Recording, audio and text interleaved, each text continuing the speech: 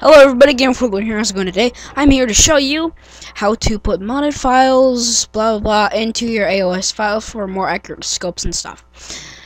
This is fairly simple, very easy. First, you need your scope. I will be using the scope I created, and I already have it in there, but all you gotta do is simple stuff. First, you need to locate your C drive, or wherever you installed your AOS. Usually it's located in default places in your C drive, so it'd be under Start, Computer, C drive, and then your AOS. Usually it'll be there. Then you need to go open into your PNG file. There should be semi, and there should be your default scope, although I do have that in already.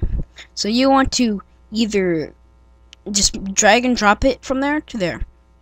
Now, I will do copy and paste because, yeah, you just want to copy and paste. Make sure it's named semi, or this is semi is for rifle, shotgun for shotgun, SMG for SMG. Okay. Blah, blah, blah, blah, blah. Got it. That's about it. That's about it, guys. That's basically the tutorial. Now, if you have any questions, and I'll also have the scope in the description, my scope, and for you guys to download. If you guys have any other questions in the please leave in the comment section below. Thank you very much, and have an awesome day.